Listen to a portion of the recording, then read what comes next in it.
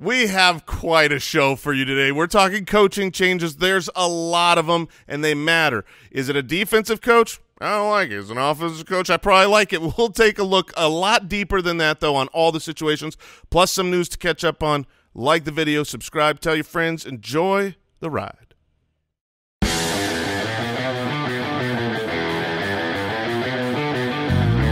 Welcome to the Fantasy Footballers Podcast with your hosts, Andy Holloway, Jason Moore, and Mike Wright.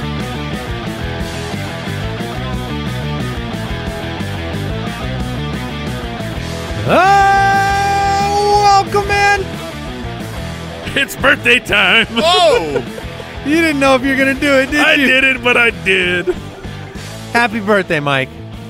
It's my birthday time. I'm sure with the sheer number of people that listen to this great podcast, it is also someone else's birthday time, and I would like to wish them a happy birthday. Yes. Ooh. Also you. Every day is kind of birthday time for somebody, isn't it? What is But it not if you're to- in I a mean- room with, like, Oh, yeah. Just 20 people? It's just some stupid math trick. It's somebody's birthday? yeah. Yeah. That's what that's how the Yeah, saying you probably goes. need to figure the whole thing out. But happy birthday, Mike. Thank you. May this year, my wish for you is that this year, whoever your quarterback is, they don't let you down on Monday Night Football. Oh, that's a nice thing to say. Right? Yeah. I mean, they can't be worse than last year. It can't keep happening, can it? We have a coaching changes episode. We've been talking about this one. We're going to walk through all the different changes. There's a lot. It's literally a quarter of the league has changed their coaches, and we have this show every year. Every year it is valuable, and I think this one's a big deal. Yeah, I mean, there's a lot of moving parts, leaders on these teams, and some of the hires, I think, are already starting to dictate personnel moves and changes that are being made with the rosters. When you get new coaches, loyalties are gone from previous coaching staffs, and some of that stuff comes through as well. Couple of reminders here at the top of the show before we get into the quick question and some news and the coaching carousel. We're on YouTube, youtube.com/thefantasyfootballers. You can check out the YouTube channel, and recently we posted a Wheel of Shame compilation. So we didn't know how this was going to go this year. It's a good time. The first ever year of the Wheel of Shame, including #fishface. And the video is very fun to blitz through and see all the different results because I forgot how bad some of them are. Yeah, you see the level of the game progressively getting worse. We were just figuring out where the lines were. You're like, and- hold on. You did this to me? That's right. Well, You can't see now. Twitter at the FF Ballers if you want to follow us over there. Jason is at JasonFFL. Mike is at FF Hitman. You can follow me at Andy Holloway. And what else? The Ultimate Draft Kit. You got a week left. If you order it before March 10th, you'll get a chance to win a Listener League spot. You also get about $15 in gift cards. You'll get it at the lowest possible price. If you're new to the show or you joined us sometime after draft season last year, the Ultimate Draft Kit is a living, breathing, jam-packed resource for draft day. All of our projections, our rankings, sleepers, breakouts, busts, values, a ton of tools, including on the UDK Plus. There's the draft analyzer. Over 100 video breakdowns of players, profiles, giving you more context to players. It's a valuable tool. It's really what we are about in this time of year. And so you're incentivized to pre-order it by getting it at the lowest possible price. You'll get a free digital copy of the book as well and a bunch of perks that are worth some money. So you can check that out at ultimatedraftkit.com. News and notes from around the league. All right. Cliff Kingsbury, Steve Keim. hooray. They've both agreed to a new contract. What? Well, what's and it, like 1 year extension? much rejoicing in Arizona. They're what year is it? It's 2022? Yeah, they're under contract till 2027. Oh, my gosh. Due to the law of extrapolation, gentlemen, 5 wins, 8 wins, 11 wins. Then it'll be 14, 17, 20, 23. I get it. That's what part of what it was annoying about the success is that it's ramped up, but it doesn't feel like the team has had greater success each year because at the end of every year there's always a collapse, a monster collapse where the team that team the 11-win team, is that what the Cardinals were? Yes. They were 7-0 and they finished with 11 wins. Like that's we got 4 more. Well, look, that's a brutal back half for a team that's at that point you're the Super Bowl favorites. And so, but I get it. I get that Cliff Kingsbury came in and took this team, which was like a 3-win team or something at the time, and got them into the playoffs with the help of Kyler Murray. General manager Steve Keim has lit first-round draft picks on fire almost every single year since he has been the general manager of the Arizona Cardinals. That one I do not understand. Unless we're going to take away that part of his job. To his credit, he has done extremely well finding veterans to bring into the team, making cool trades like shipping off a gigantic running back contract for DeAndre Hopkins. But when it comes to the actual draft, the Cardinals have not made their team better when they should have with all of these top 10 picks that they've had. It was easy to select Kyler Murray when you have the first pick in the draft. You had the first pick in the draft for a reason. Your roster wasn't very good. So clearly the owner of the Cardinals moved beyond his emotions quicker than either of you two gentlemen. And look, if they were 6-6 and they win their final 5 games, everybody's begging for this, for both of them. Sure. And the record's the same. So it is a lot of momentum. It's the bad playoff matchup. I'm not saying that I agree with the extension to this degree. Some people have speculated that some of Kyler's words in his letter alluding to stability of the franchise and having the same exact agent as Cliff Kingsbury, there could have been a connection there. The timing is obviously interesting with Kyler begging for an extension and then these fundamental other pieces getting one. I don't know if Kyler's going to get an extension. Steve Keim came out and said they will 5th-year option him, obviously. So we'll see what happens. Amari Cooper, when they asked the Cowboys executive vice president Stephen Jones about Amari Cooper, he says it's too early for me to address that regarding the 2022 roster. He's owed a $20 million base salary. It becomes guaranteed in 17 days. Yeah, that is rough. The $20 million salary becomes a $6 million dead cap hit if they were to cut him. Now, Jerry doesn't mind spending money, and I don't think anybody thinks that their team gets better. Even if you've got, you're excited for CeeDee Lamb and maybe CeeDee Lamb gets better for fantasy purposes, the Cowboys don't get better by cutting Amari Cooper. But I would be shocked if they did it. Yeah, I would too. The way that they run this team. I would too. I don't think that it helps their roster. I think that Amari Cooper is a very good wide receiver for their team. They are currently, I think, somewhere in the neighborhood of about $20 million over the cap. So they do have to make some moves. But just hearing I would imagine that the normal stance from the GM, is this $100 million player who you love and has been a big part of the team, is he going to be back? Oh, absolutely. It's like, no, don't talk to me about that. That was shocking to read. Dalton Schultz, Cedric Wilson, Michael Gallup, all free agents. So, you could bring Gallup back, I guess. Whenever he's healthy. Right, I know. So, Dak Prescott underwent cleanup surgery on his left non-throwing shoulder. It's a preemptive strike. He didn't need the surgery, but they did that in advance of future injury. You got to clean it. Yeah. Yeah, the other shoulder was Jimmy Garoppolo. Went under the knife to fix that shoulder injury. They're still saying it's likely he gets traded, but that'll complicate it, right? Nobody's really wanting to trade for a guy that is not able to play football at the moment. Fantasy managers, maybe cover your ears, but Broncos general manager George Patton spoke about Melvin Gordon, said he's had good discussions with him, would love to bring him back. Don't do it. Don't do it. It makes complete sense for the Broncos. Yeah, I think it's a good move for the Broncos to do it. Melvin had a lot of juice left. It gives you a nice 1-2 punch with Javonte, but Melvin can be more fantasy relevant somewhere else by himself, and then Javonte can be a fantasy superstar by himself. I was happy when you read the full discussion and not just this quote. He did mention that he has full confidence in Javonte that he could have a full workload. So, it's just a matter of will the money work for Melvin Gordon, but it was nice to hear him say. He said they made each other better, but he could handle whatever. He could handle whatever. He could do a full workload, and that's give it to him. Devontae Booker, Kyle Rudolph, both cut by the Giants, creating some cap space.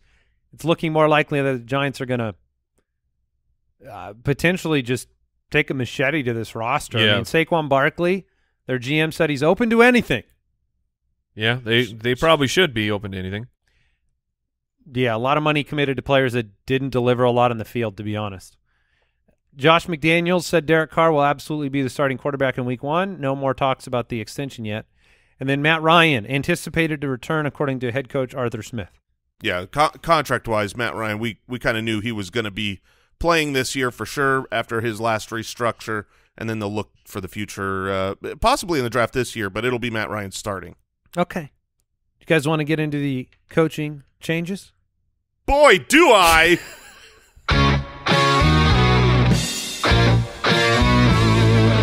Coaching Carousel. Well, you said it. 5 new head coaches in 2027 in 2021. Ooh. 9 new head coaches in 2022. If these trends continue. Yes. 11 next year. Here is my reminder of a reminder of a reminder, because we've said this before. Much like free agent players moving teams, and it's nice to paint a picture. There's a reason these teams changed coaches. And it wasn't just the coach, right? A lot of the times the coach takes the fall for a myriad of things, bad player performances, injuries, a lot of different things. So when you look back at the 7 head coaching changes that happened last year, I want to read them to you, because there was a rose-colored glasses view for each of these that you could make, right, for fantasy. But it didn't work out for fantasy. That's the headline here. Arthur Smith in Atlanta, not good, really, for fantasy purposes. Dan Campbell in Detroit, you can call that neutral to bad for fantasy purposes. It was great for testosterone levels, though. Correct. Urban Meyer. And Starbucks sales. Oh, yeah. Just for the local Detroit area? Just for the local Detroit. How much did he say he was grabbing 2 40-ounce. I mean, he was doing like big with gulps. Extra espresso shots in there. Urban Meyer in Jacksonville, it went really well. Brandon Staley in Los Angeles was the singular good story, because it meant good things. It's like Justin Herbert made a step forward, and Mike Williams had a great year, and Austin Eckler was a dominant fantasy force. So Brandon Staley, thank you for showing us that a new head coach can make a difference. Yeah, and like extra opportunities, going for it on 4th down and not just giving up the ball. Robert Saleh in New York, not good for fantasy, not laying it all at his feet, just making the point. New head coach, not a great fantasy producing team.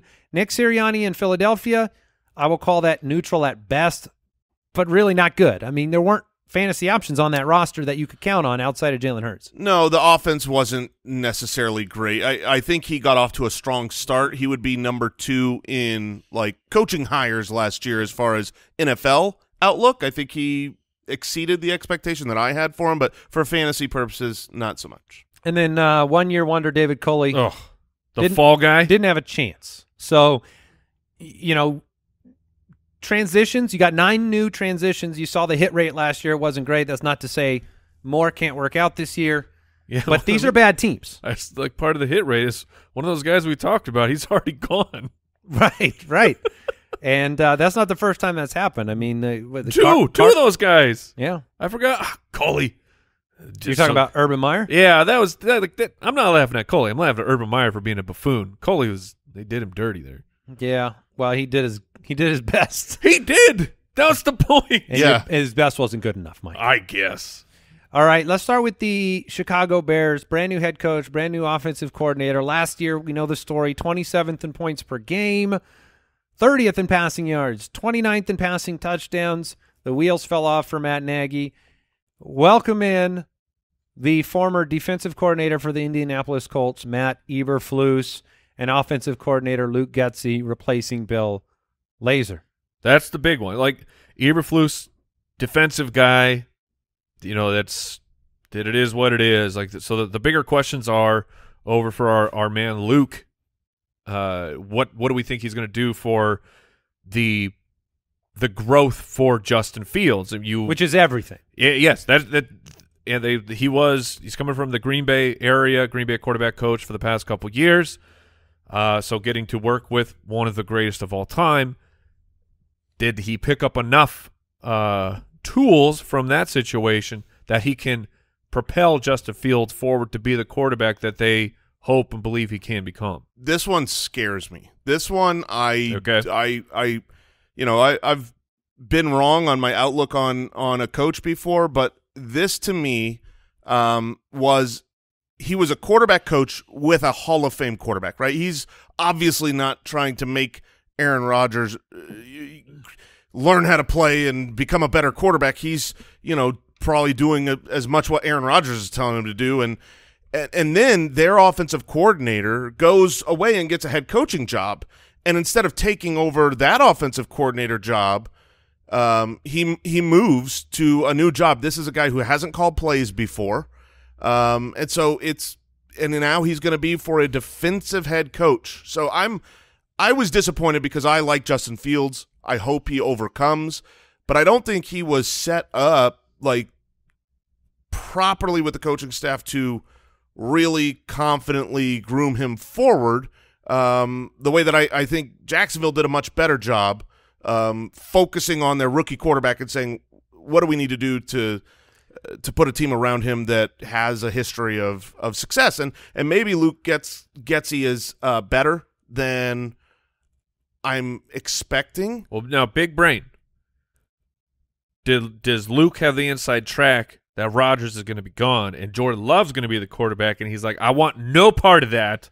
Get me out of here. I'm going to go coach Justin Fields. Possibly. I mean, that could be the reason he left the Packers. But it's weird to me to see, he changed teams to take the role that was available for him on his current team. So, yeah, maybe if Aaron Rodgers was known to be leaving, then heck yeah, I'd bail. Well, who's calling plays in Green Bay, though? It's LaFleur. So this is his opportunity to call plays, but I hate when a first-time play caller is an offensive coordinator. Well, whenever you have an offensive coordinator getting promoted, a quarterback coach or offensive coordinator getting promoted on the basis of a Hall of Fame quarterback's performance, Adam Gase starts to come to mind, and you get you take a step back.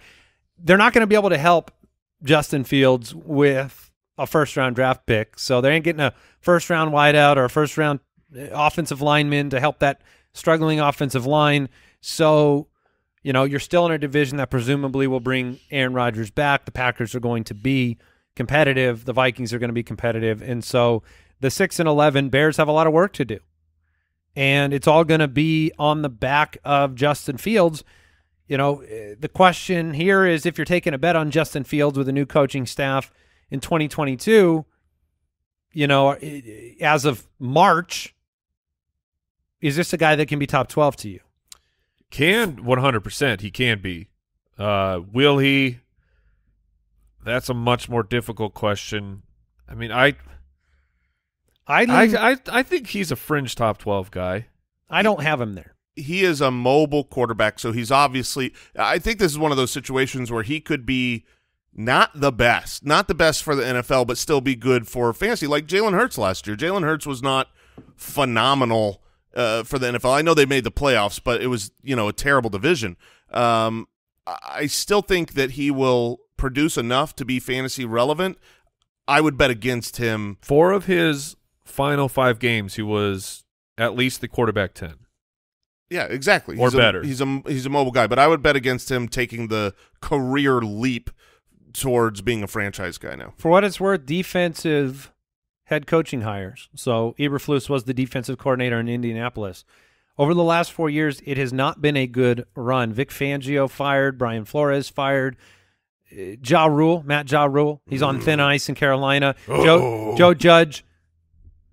Judgment Day came for Joe Judge. Ron Rivera, okay, one good, one bad. Nice start for Brandon Staley. Again, Brandon Staley's job here is to stand out from the crowd, and so far so good. Robert Saleh, bad start. I mean, to be fair, most coaching hires it's a bad start. Fail miserably. And just in general. Yes. That is true. Yes. Yeah. The Broncos, let's move on. New head coach, new offensive coordinator, Nathaniel Hackett, coming over from Green Bay, their former offensive coordinator, and then Justin Outen, replacing Pat Shurmur as the offensive coordinator as well. The Broncos struggled offensively last year, 25th in passing touchdowns, 23rd in passing points per game. Obviously, they are flipping from Vic Fangio to an offensive mind in Nathaniel Hackett. You know, it's the same conversation about being connected to a Hall of Fame quarterback and how well that works. So can Denver function? Can he fix Denver's offense? And is it just going to come down to really one level above him fixing the quarterback position? Yeah, I mean, the truth is it always comes down to the quarterback. I know that you had Nathaniel Hackett with one great year with Blake Bortles. So you have an example of having a bad quarterback having a great year. But, you know, Nathaniel Hackett has been a long-time offensive coordinator in the league, and he hasn't really been phenomenal outside of that single year or when he's got the Hall of Fame quarterback. I do like Nathaniel Hackett. I think this was a good hire to bring in an offensive guy. It is pretty crazy how depleted the offensive coaching staff. They've all been pilfered from Green Bay, so maybe to Mike's point, maybe they do know something or they're afraid of something there. They get promotions. I mean, that's what it is. When a team is good, you lose your coaching staff. Yeah, the reality is Nathaniel Hackett won't hack it if they don't get a quarterback. They won't. I mean, if they don't Kyle, get what was the over-under? I know we had it set of who's going to make the joke first. And Jason, you took it. And I'm proud of it. I will lean in. I had you at -110. I don't think that there was anybody who really looked at this offense last year and said, man, a change of Vic Fangio is going to fix it. Or like you need another mind to come in and help us figure out which wide receiver can perform or running back.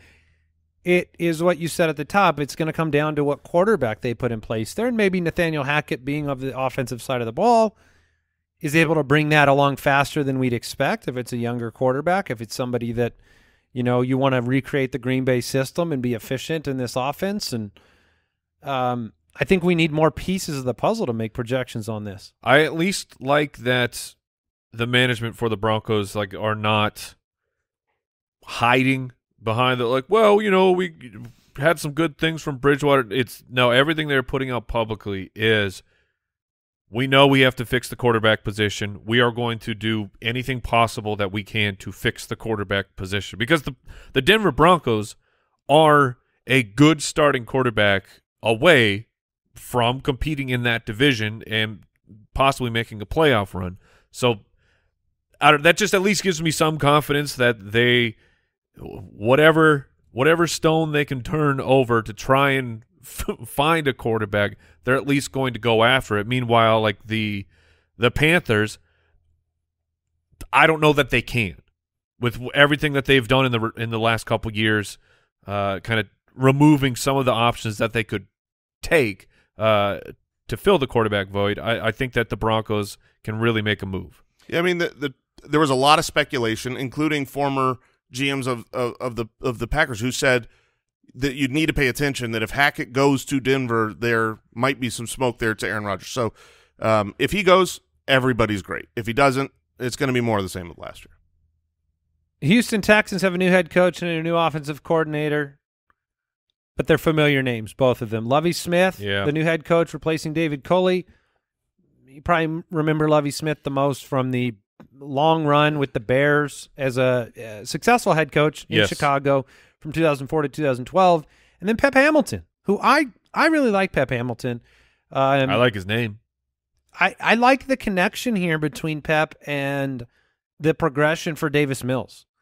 I think Hamilton is especially talented when it comes to developing quarterbacks and bringing them along. And I liked what I saw from Davis Mills, General Mills himself in year one. So I can't, what do you get here? You get quarterback development on the offensive side of the ball, and you get stability and established name with Lovie Smith as the head coach. So I think these are both good hires. I mean, this was an atrocious offense last year. They're still finding their way through this Watson situation and what picks they're going to get, which they need desperately because they don't have a lot of picks. So what was your take on these hires, Jason? I think that I'm glad they hired Lovie Smith. He deserved it. The defense played fantastically given their roster last year. Pep Hamilton, he was part of the development of Andrew Luck. So that's kind of the pro, he's shown that he's been there for a young quarterback and brought about success. That's great. That's also Andrew Luck. He was the 101 in the NFL draft. He was expected to be great. I'm fine with these hires. It's really a matter of talent. And Davis Mills, I don't know, is he the where is he the third best quarterback from last year's draft? Is he the best? No, I think he's up there, yeah. And I want to give Pep Hamilton more credit than that. He was also Justin Herbert's quarterback coach last year. So Justin Herbert made huge strides as a young quarterback as well. So, chicken or egg always in the NFL. Houston has an NFL leading $35 million in dead cap for 2022 for players that aren't on the roster. So there's a lot that the team needs to figure out. And they need better personnel. They just do. Billy O'Brien. Thank you for your services. Still haunting. Yeah, he is. Yeah, what he did was play fantasy GM. And then, it's not like he quit. So he didn't walk away from it, but they fire him, and then they're left with all the sewage. We've all taken, well, not all, but we've taken over orphan dynasty teams before, and you're like, how in the heck am I? How do I fix this disaster? There's personnel problems. It's a tough division, so we'll move on. Jacksonville, new head coach, new offensive coordinator, Doug Peterson. After taking a year off, I have it in here from Kyle, sat on his butt in 2021. Do you have the proof for that? He's nodding. Okay. Yeah, extensive photos. It could have been gardening. Well, that could be hard work. Yeah, on butt gardening. All right. He's just scooting around. Press Taylor, the new offensive coordinator. Younger brother of Zach Taylor. And fun fact, he's credited with the Philly special play call. Oh. So this is someone that's obviously worked with Doug Peterson. He was a longtime assistant quarterback coach with the Eagles when Doug Peterson was there. So I like the familiarity. I like the fact that this is part of a coaching staff that won a Super Bowl, that developed Carson Wentz, and now this is the example here of trying to really bring a team around your hopeful franchise quarterback rookie. I don't know that I saw enough on the field to be thoroughly in on Trevor Lawrence's future, but this staff gives me a lot of hope. So you weren't persuaded by the lowest points per game, 14.9 per game last year from rookie Trevor Lawrence. I was persuaded, but the wrong direction. Okay. The 32nd ranked in passing touchdowns. He was so stinking bad. And it was like 2% touchdown rate. You watched the film, and you just had some throws that were – they were so bad you don't call them inaccurate. You think he made a bad decision. But I question, was the decision oh, wait, where was he throwing? Or was it just a super inaccurate pass? That being said, he had a lot of passing yardage for a rookie. And obviously he has the talent, the raw skills to do it. But not every first selected quarterback overall pans out. If there's a job of a head coach with a rookie quarterback, it's to proverbially equip that player to run out on the field. And it seemed like Trevor Lawrence ran out on the field without any tools in the tool belt a lot last year. And that meant no confidence. That's what I saw. I saw a player that was running out there who didn't really know what to do. And it definitely makes us wonder what the future is going to be for Trevor Lawrence. But they don't have the receiving core around him now, but I do think that they have the ammunition. I expect them. I think I would be more surprised if they don't trade out of the 101, unless they just can't, to amass some more weapons. If they do, they could grab the first wide receiver off the board a little bit later in the draft. They've obviously got Travis Etienne coming back. So I think there could be a good core going in, and Doug Peterson, I'm in on this hire. 4 years in 4.5 in Philadelphia. I guess it would be 5 years. He coached all of 2020. 7-9, then 13-3, won the Super Bowl. 9-7, 9-7, 4-11-1. So we'll see. I think there are people on both sides of the Doug Peterson. More seems like the Philly fans felt like he was just the scapegoat for a lot of what happened. But the Raiders, new head coach, new offensive coordinator, Josh McDaniels. Let's do it again. Here we go. He was the Denver head coach, which amazingly was all the way back in 2009, 2010. That feels like I can't believe, what is this, 12 years ago? That's incredible. He was the Colts head coach in 2000. He was, yes. Yeah. What year was that? For about 30 minutes? Yeah. And then he pulled back out of the accepted offer? That's crazy. Yeah, so it wasn't right for him, Jason. He was waiting for the Raiders. Apparently. He's waiting for the Raiders job. Mick Lombardi replacing Greg Olson as the offensive coordinator. So does he still have the shine that he used to have, Josh McDaniels? Because if there was ever a player or a coach that, you're with the GOAT for the majority of your career, however, it was a nice first season for Jones in New England. Yeah, as far as the shine, I mean, it was basically every offseason you had Josh McDaniels is connected to this job, and this is the one where McDaniels finally decides to go in on it. The Raiders they're a very strange team. At least publicly, McDaniels is kind of saying, like, Derek Carr is our guy. Like, there was the rumor mill, a week ago or whatever, about Derek Carr is going to get a new contract out there. But you have a ton of holes on this offense, especially at the wide receiver position, aside from Hunter Renfrow, who looks like a great long-term option for the team. McDaniels is up against it, and for fantasy football, I don't know that a lot is changing here for the Raiders. I don't know that McDaniels is going to elevate anybody else in this offense. I think he'll elevate the screen game out of the backfield.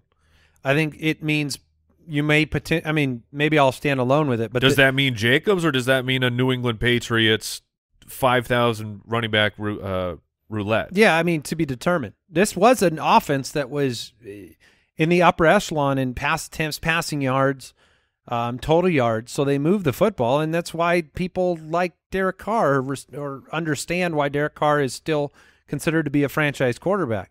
But I think somebody like Josh Jacobs could see better utilization. They couldn't functionally run the football, and that's something that Josh McDaniels has been able to do, and that's something outside the bounds of the everything comes with Tom Brady for his career. I mean, he has had success on offense. Last year they were very good without Tom Brady, and no one expected them to be. So it does seem like he has confidence in Derek Carr, the way he's speaking about him, which he has no obligation to talk that way about Derek Carr. He could walk in the door and say, we'll see.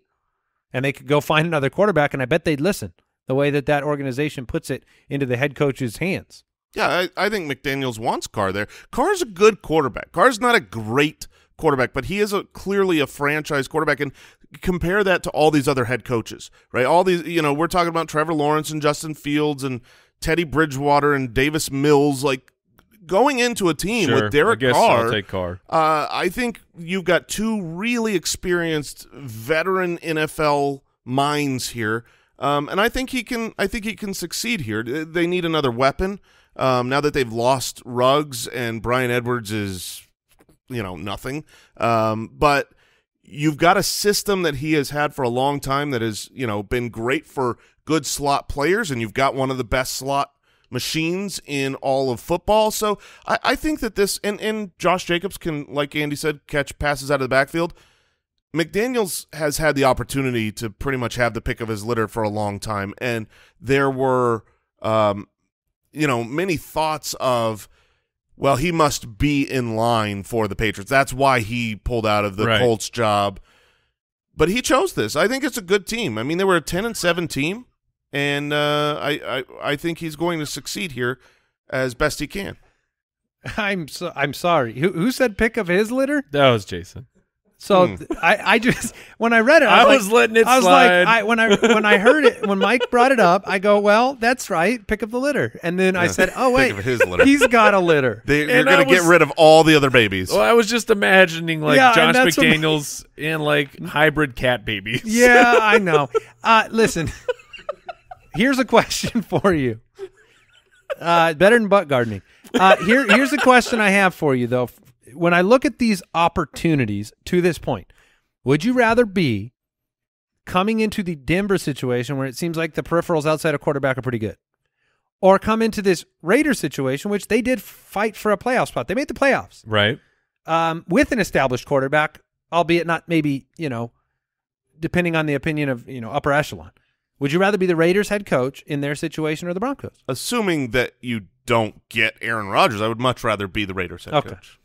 The Miami Dolphins moved on from Brian Flores, and they brought in Mike McDaniel. And don't you dare say McDaniels. It's only one. There can be There's only not one. multiple. It's McDaniel. And they have Frank Smith, offensive coordinator. This is going to be a new offense. This is going to be something maybe for the first time really built around Tua. So do you have optimism in the Mike McDaniel hire? Coming over from San Francisco, obviously one of the younger head coaches. This was a 9-8 team. Do you feel encouraged at the hope that maybe Tua, maybe he can develop for fantasy? Yeah, I do. There's a lot of risk and fear when you hire a younger, more inexperienced guy. And he's not that inexperienced, but as far as head coaching opportunities, his name hasn't been around for years. I tried to reach out to Juice to get the down low on him because I know I've seen Kyle Juszczyk talk about how brilliant this guy is, that he is going to succeed as a head coach. He's inheriting what I think is a pretty good team. Obviously, They went 8-1 in the second half. Nobody thought Brian Flores should have been fired for the job he did. The biggest issue I think that the Dolphins have is their terrible offensive line. And no running game. And these are kind of the specialties of Mike McDaniel and Frank Smith, the offensive coordinator that they've brought in. These guys have been running game coordinators for a long time, offensive line coaches to great success. So I think you're going to see the offense really turn around. And I am a believer, and I read a study a couple months ago. I can't remember where it was, but it was talking about this, basically the opposite of what you said in the beginning, Andy. The success of offensive-minded head coaches is greater. That's the way you should really be hiring an offensive-minded head coach, because when it hits is just far, far better for wins and losses. Interesting. And the Shanahan system is often celebrated by fantasy football players because it's a great offense. And Kyle Shanahan's offenses have been, pretty electric here for quite a while, and Mike McDaniel has been with Kyle Shanahan essentially forever. So I imagine that's what the foundation of McDaniel apostrophe S, McDaniel's possessive. Yes, thank you. The offense I would have corrected you. I know. Yeah. That's why I had to punt the brakes. But the offense that he's going to bring to Miami, the foundation will be a lot of the stuff that we've seen from Shanahan. So I I expect that they will have offensive success. You noticed that I said it properly for Josh McDaniels is. Yeah. Right? Yes. Right. No, I didn't correct you. Yeah, you got to fix the O-line if you want to execute on that offense, though, right? I mean, that's got to be a big piece of the puzzle. It is nice. If you want to make up for improving that line, right? You're not going to go from the worst in football probably to the best. But if you want to make up for it, it's nice to have a short area guy like Jalen Waddle. I think we're all encouraged by the potential for him to take another fantasy step forward. Yeah, for sure. Which is wild to think about. Mike McDaniel and Kyle Shanahan are kind of notorious for specific game plans. They look at a roster, they a matchup, and they don't just run their system necessarily, game in, game out, this is who we are. They try to exploit stuff, and they build game plan. We've talked about that with like Debo. They build a game plan around a player on offense that they think can succeed. And I think Mike McDaniel's salivating at the chance to build game plans around Jalen Waddle, manufacture touches for your most talented offensive piece. So like Debo. Yeah, the future is very bright for Waddle, and I think it's going to be a great spot for a running back to land, and I think they will indeed land a quality running back. The gas man. The gas man He's was running never running low. Running on empty. Yes. The Vikings, 8-9 last year, second in the NFC North, 14th in points per game, bringing in a Mike Zimmer replacement. Goodbye, Mike Zimmer. Hello, Kevin O'Connell. Mm. Smell that? Yeah, I smell it. I smell it. McVay. Okay. I was trying to figure out where you were going. You just wondered if I actually Yeah. farted. Wait, No. are we going to do this on air, No, Jason? I wasn't Gonna wondering do that again? Smell your phone farts? I was not wondering that. If you in just the middle of a recording, Just start just be sniffing. like, hey, you smell? You guys smell that?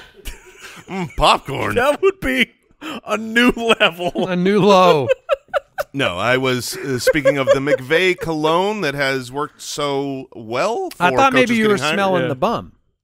Oh, that's fair. Because The Wes Phillips is the new offensive coordinator, the grandson of Bum Phillips. grandson of Bum, and it's interesting he's on the offensive side of the ball.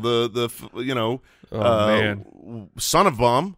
His father was Right, Wade Phillips. phenomenal defensive mind, but Wes Phillips, I think I think Kyle liked that. that's He likes a good bum joke. there is truly nepotism. In all walks of life, there is certainly nepotism, but there's also I'm waiting for my son to get old enough to replace Kyle. I'll tell you right now. there's also generational knowledge, right? Like Kyle Shanahan. Yeah, you grow up in it. You're a 4-year-old at practice with your dad. Yeah, exactly. And so I am excited for Wes Phillips and what he can do, being a third generational, son of Bum. All right, the Vikings, they have, this is a good job.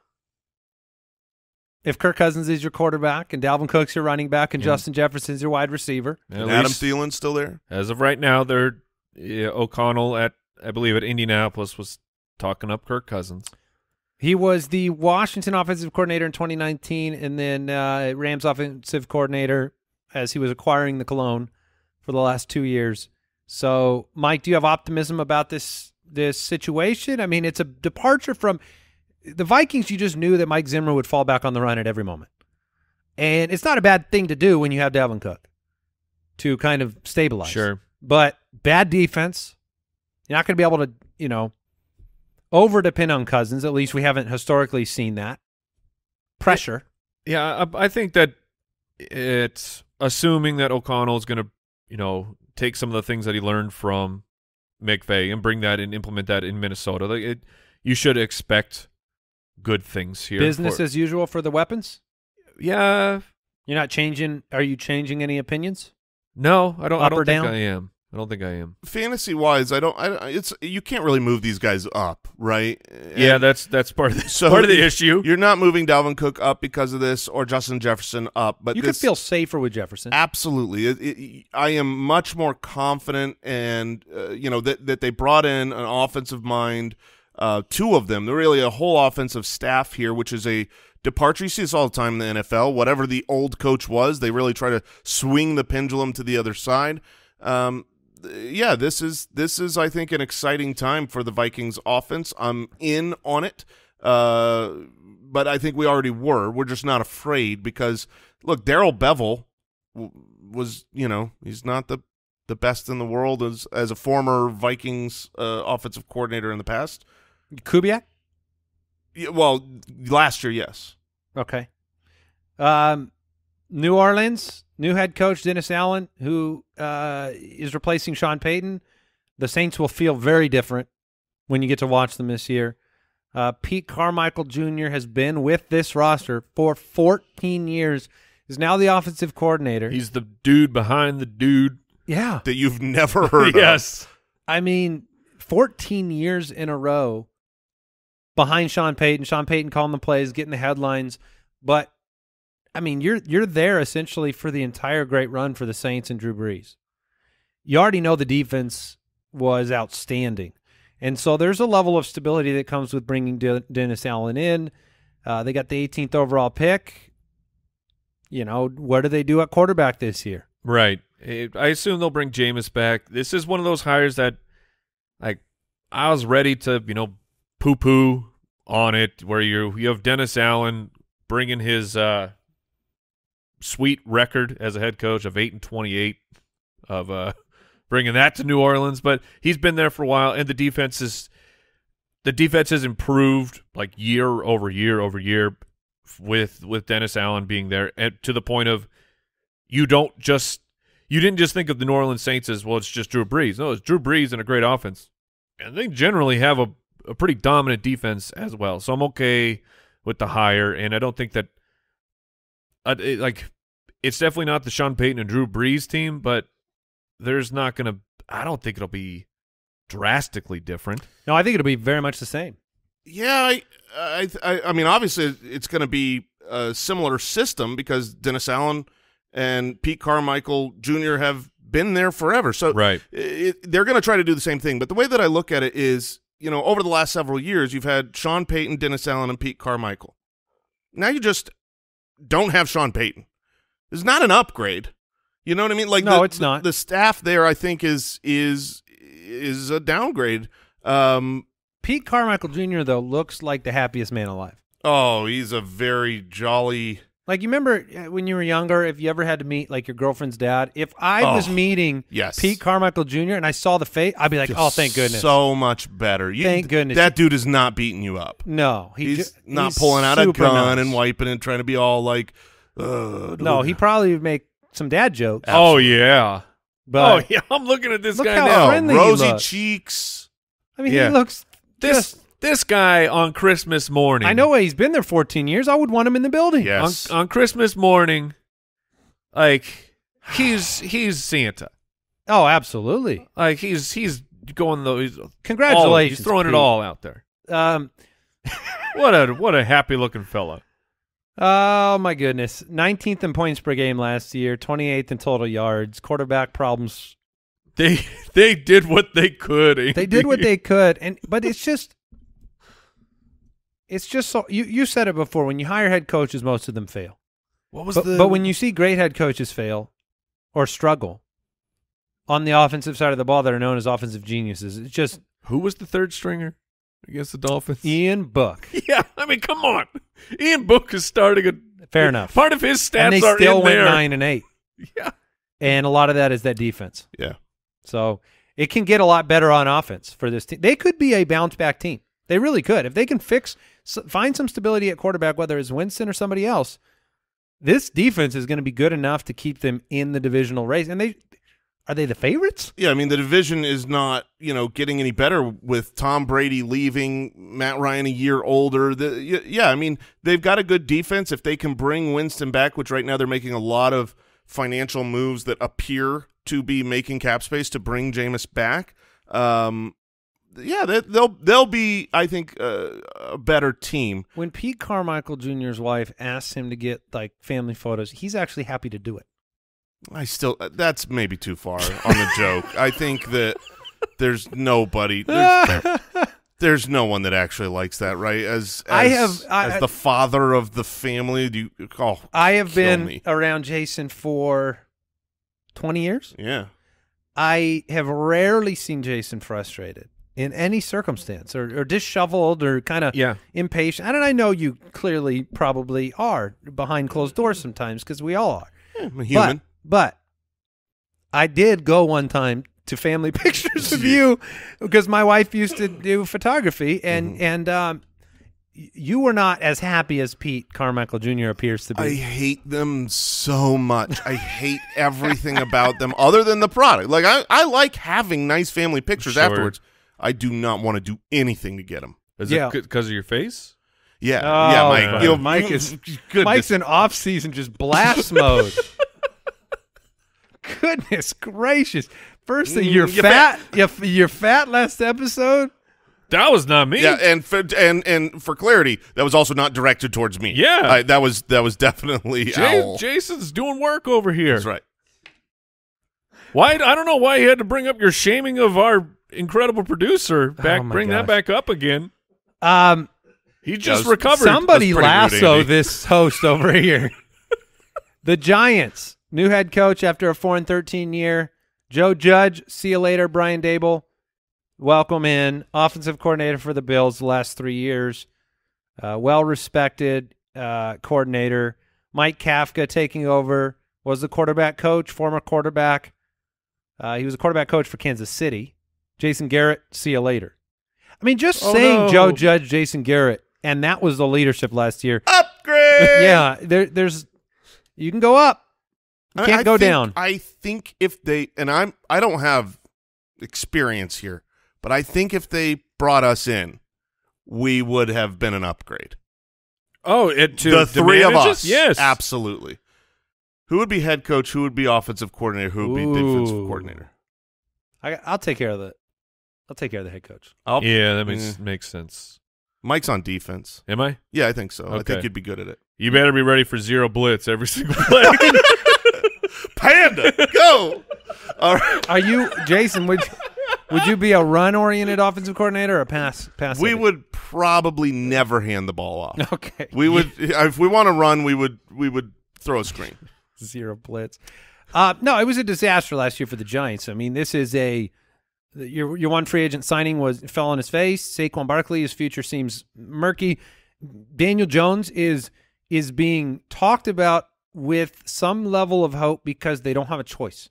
Well, and that is their hope. Their hope is all in Daniel Jones. It's let's fix him, and Brian Daboll, it's your best chance to do it. Agreed. He being Daniel Jones has shown enough flashes, enough tools. He's not a bad quarterback. He has not been good for the franchise. He has been injured a lot and hasn't had the weapon. So the hope is what you saw in Josh Allen those first couple years, being inaccurate, kind of raw tools, flashes, but not a good quarterback, and Brian Daboll being part of that process that really brought him to that next level. I think that's exciting. I totally understand this hire. I think it's an upgrade. But I worry a little bit about Brian Daboll. It's not like he just became an offensive coordinator and fixed Josh Allen. Here are his offensive yards ranking as an offensive coordinator from Cleveland, Miami, Kansas, Buffalo. He's been around. His offensive yardage rankings were 32nd, 29th, 22nd, 24th, 30th, 24th, and then the last 2 years was superstar Josh Allen, 2nd and 5th. Now, he was part of that. So hopefully he can play that role and make Daniel Jones special. But if we have to bet, you betting that Daniel Jones is going to be special? No, I took issue to you saying he's not a bad quarterback. So I mean, yeah, you're right. I would worry about it too. Personnel problems and organizational issues. And I'm not saying anything Giants fans don't know. I don't think Giants fans are going into the year with a great deal of hope. Yeah, but at least they feel like they don't have Joe Judge. Yeah, they're not dragging Judge and Jason Garrett behind them. I mean, you know what the worst move. I want to know, Kyle, I don't know if this is the kind of research you really want to do ever in your life, but the whole, was a head coach long time, then fired, then gets kind of second pick-me-up job Jason Garrett situation, I don't think that can work. Jason Garrett gets canned as head coach and then gets Lovie Smith, I guess, defensive coordinator. Mike worked out. McCarthy, well, a little bit TBD, but the Cowboys. Well, I'm talking about when you dip down into like a coordinator, right? Mike McCarthy went straight over head coach. Gotcha. But I'm saying like Jason Garrett was left for dead and somebody wanted him. Yeah. And it was a 1 year goodbye. And I think this will be I think this has a terrible chance to be a 2-year goodbye for Brian Daboll at no fault of his own, because if Daniel Jones isn't the answer this year, they're going to be bad this year. And then what are they going to do? They're going to replace him with a rookie. Be bad the next and they're going to be bad the next year, and after 2 terrible years, you just move on. It's just a bad position to find yourself in, and then he'll be a coordinator again. We should like write down the timestamp because you're probably telling the future.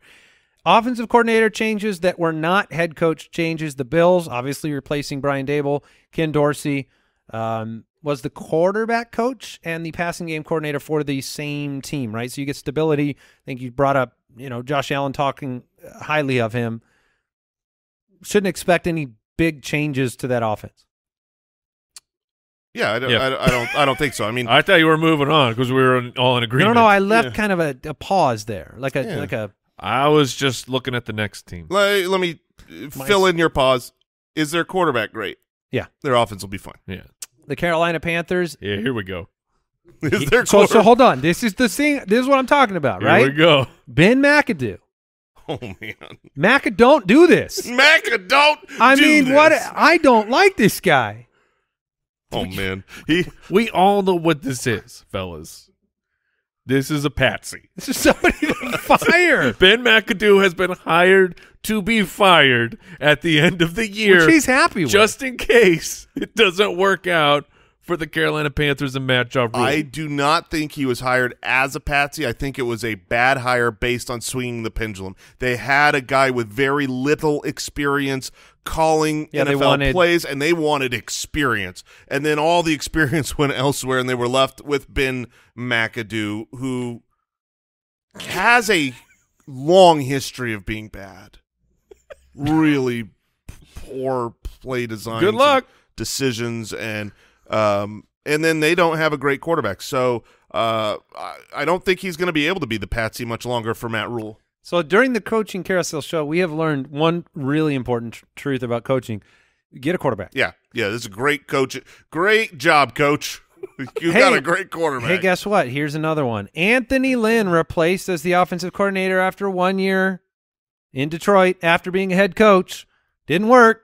Ben Johnson taking over was the tight end coach in Detroit and the offensive quality control. Oh, was there enough quality there? I don't know. How before much it went out there? How much can Ben bench?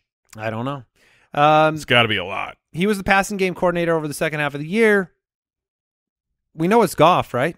We do know it's Goff. It's almost nice to see it transition from a running back focused coach. That's what Anthony Lynn was his entire career, to a passing coordinator style of mindset. That's what you want to see for the Lions. That's the only hope here.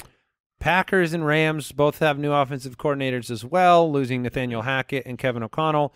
So Adam Stinovich and Liam Cohen. Yeah, it's okay. They are the new coordinators. Who's their quarterback? Well, you've got good situations for both of those guys, so they'll probably be wonderful coaches.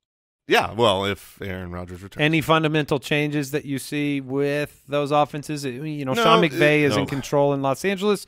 Aaron Rodgers in control in Green Bay. And LaFleur. LaFleur calls the plays. So these are two offensive head coaches that I don't really – I mean, we just brought up the 14 years of an offensive coordinator behind – a Hall of Fame offensive-minded head coach. You just replace. How many offensive coordinators have been lost to the Sean McVay already?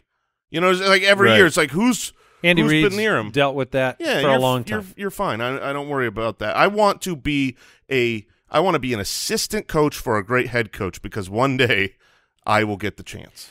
The full free agency preview predictions are next week, but real quick, what do you want to see happen in free agency? Give me one prediction. Melvin Gordon to leave the Broncos. Go somewhere where you could be valuable, like Arizona. I think if they don't bring back James Conner, he would be great for fantasy, and then let Javonte shine. Mike? I want to see Dearness Johnson get an actual shot. I liked that. I saw that. Like, that dude, a very, very small sample, but the fact that in those few games where he's had to be the guy, he has dominated.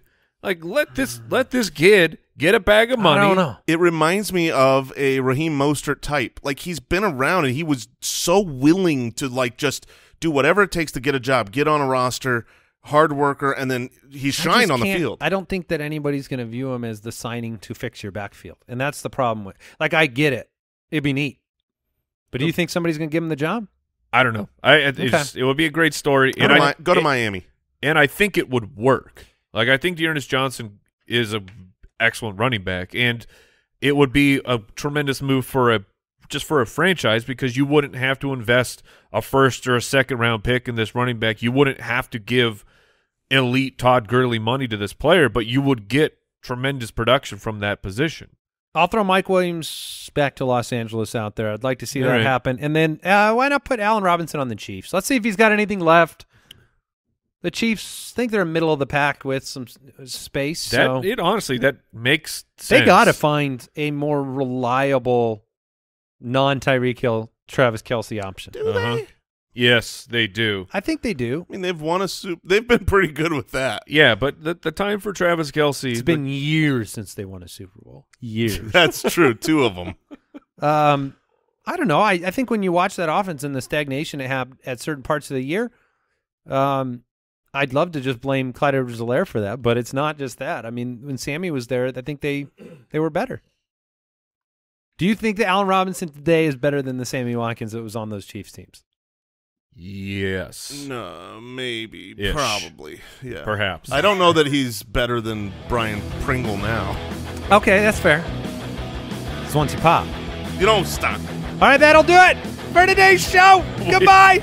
Goodbye.